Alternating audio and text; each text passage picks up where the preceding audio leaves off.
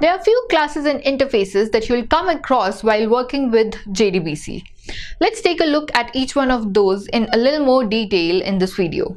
Starting off with the driver manager class, it acts as an interface between user and drivers. It keeps track of the drivers that are available and handles establishing a connection between a database and the appropriate driver.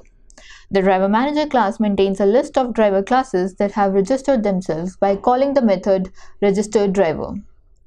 A connection is the session between Java application and database. Object of connection interface can be used to get the object of statement and database metadata.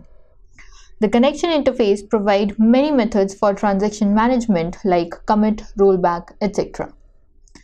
The statement interface provides methods to execute queries with the database and provides factory methods to get the object of result set.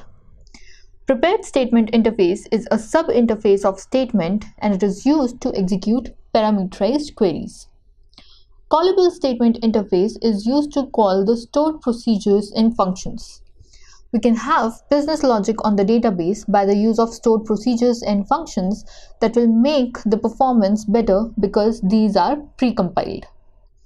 The object of result set interface maintains a cursor pointing to a row of a table. Initially, cursor points to before the first row.